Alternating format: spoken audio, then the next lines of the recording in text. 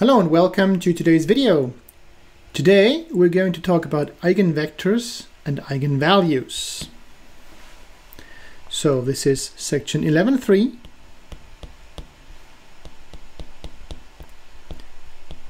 Eigenvalues and eigenvectors.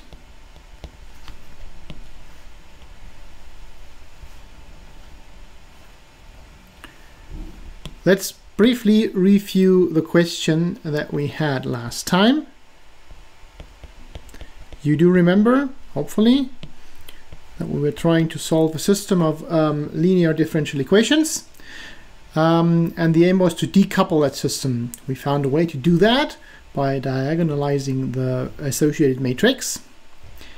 And for that we needed a transformation that had just the right properties. Now the question here is, how can we find such a transformation and when does it exist? So in other words, for a given matrix, can we find a basis transformation for that matrix such that the transformed matrix with respect to the new basis is diagonal, and when is this possible? So for a given matrix A in Rn to the n, so it needs to be a square matrix. How can we find a basis transformation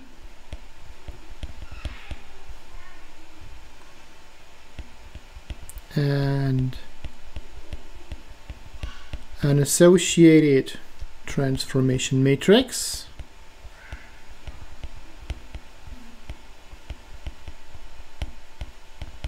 S that is then also an n by n square matrix,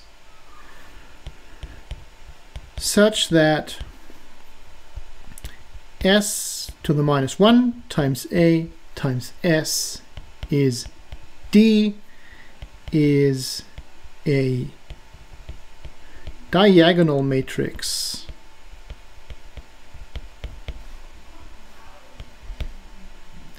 and second part of the question, when is this possible?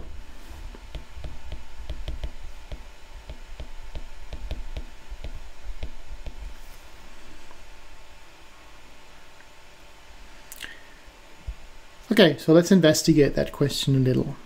What we want is, we want s to the minus 1 times a times s be a diagonal matrix D. So we want that to be of the form lambda 1 to lambda n on the diagonal and zeros everywhere else. S is an invertible matrix, obviously, so we can multiply by s on both sides. That means that is equivalent to AS being equal to SD. And if we denote the columns of S by V1, V2, and so on up to Vn, so these are columns of S, then what that means is A times these columns here is the same as the columns times the diagonal matrix with diagonal lambda 1 to lambda n. Now for the left hand side, the result A times this matrix S is basically the matrix that consists of the columns A times V1, A times V2, and so on. So what we get is A times V1 for the first column, A times V2 for the second column, and so on up to A times Vn. And for the right hand side, this v1 to vn times the lambdas, well, what that means is basically we multiply each of the columns of that S matrix with one of the lambdas. So the result on the right hand side is, first column of the result matrix is lambda 1 v1, second column is lambda 2 v2, and so on up to lambda n vn. So what we get here is a couple of equations of that same form. Meaning what we are actually looking for is a couple of lambdas and v's that have just this property. And these vectors and values turn out to be so important that they deserve their own name. So let's give that a definition.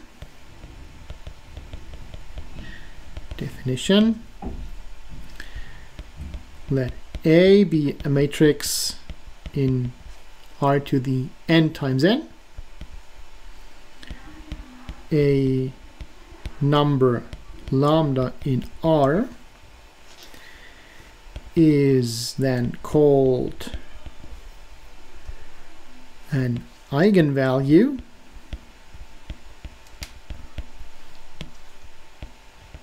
of A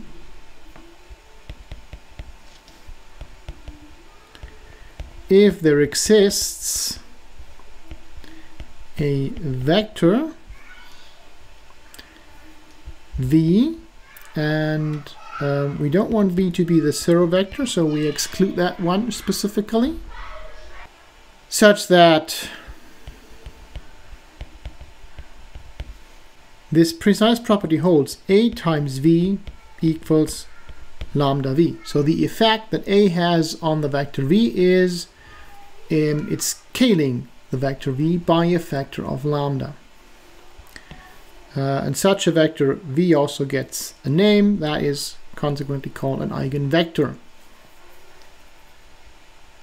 Okay? Any such vector v that is not the zero vector is called an eigenvector of A for the eigenvalue lambda. So the question that we have to ask is there a basis of R to the n that consists of eigenvectors of our matrix? If that is the case, then we can use this basis as the columns of our transformation matrix. And then, and only then, a transformation like the one we want actually exists. Okay, so what that means is we can reformulate our question. Question reformulation.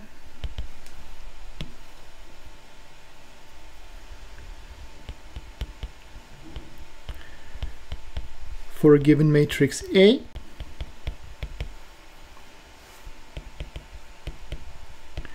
is there a basis of R to the n that consists of eigenvectors of A?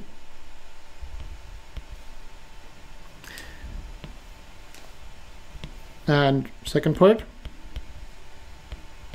how do we determine it?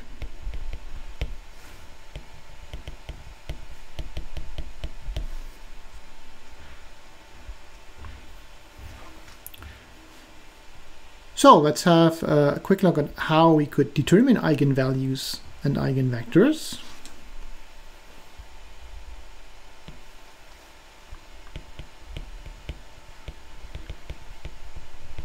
Determination of eigenvalues and eigenvectors. So this is how we do that. Okay, so remember, lambda is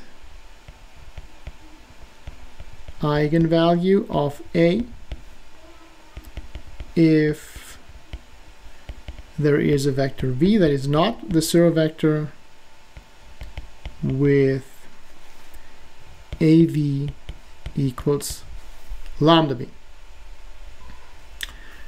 Let's reformulate that slightly. That is equivalent to AV minus lambda v equals the zero vector. And can I reformulate that a little more? That is equivalent to A minus the identity matrix times lambda times v is the zero vector.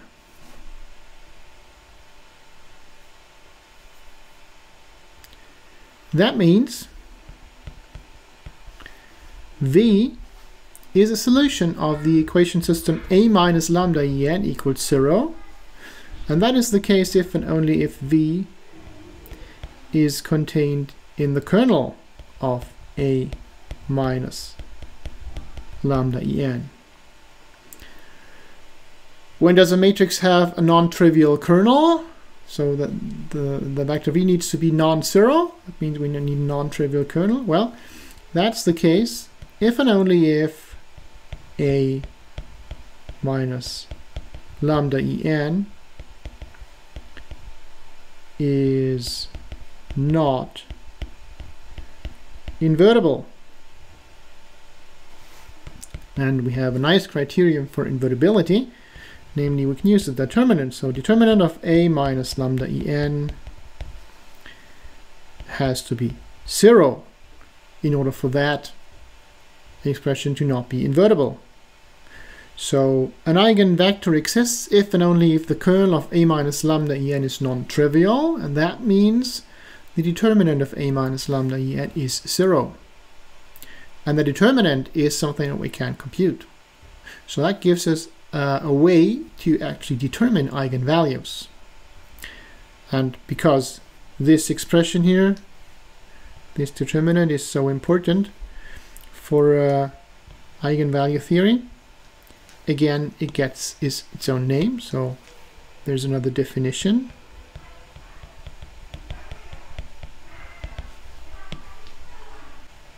So this expression is called the characteristic polynomial of the matrix A. Okay, let's define that one. Oops, sorry.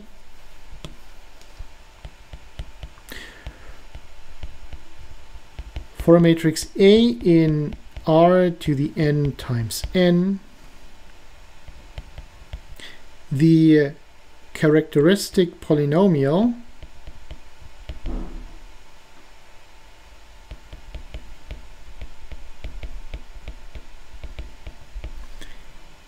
that is written as PA of lambda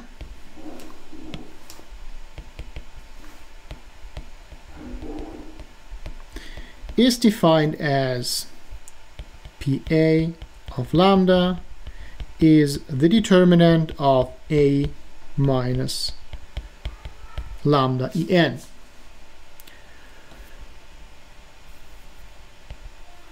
And also the kernel that we need that represents the possible eigenvalues, eigenvectors, sorry. Also the kernel that we need that represents the possible eigenvectors gets its own name. That is called the eigenspace.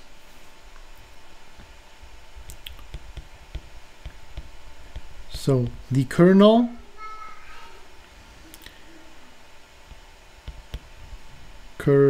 A minus lambda en is called the eigenspace of A for the eigenvalue lambda.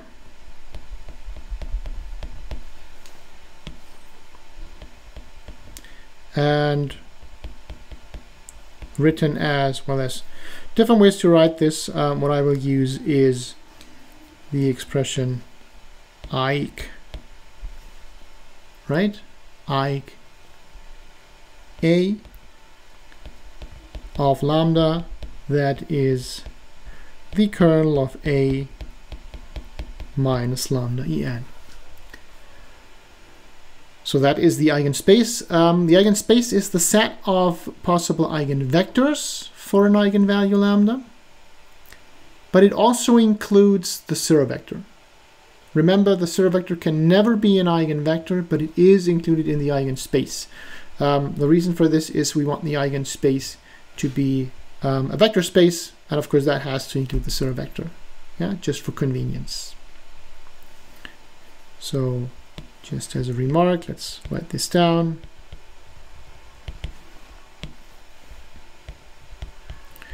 So eig A of lambda is a vector space. It contains the vector 0.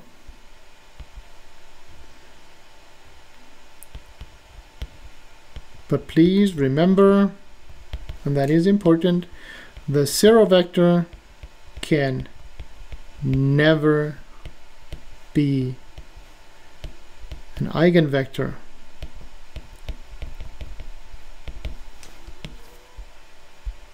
Just in case you wonder why we exclude that in the definition, that's simply because A times the zero vector is, well, always 0. So whatever lambda we put there would work for the definition of eigenvalues and eigenvectors, yeah? So if we did that, then every possible value of lambda would be an eigenvalue, and that's pretty boring.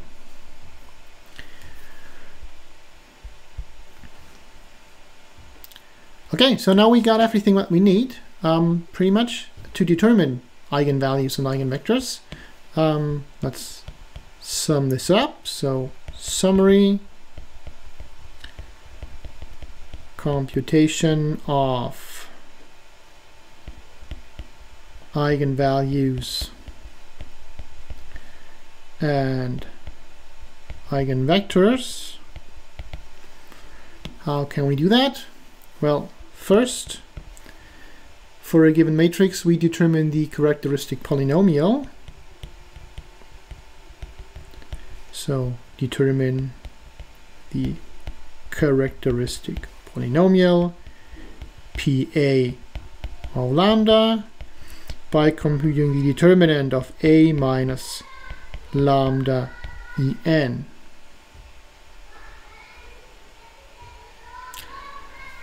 Then second, determine the roots of that polynomial. All these roots are eigenvalues of A.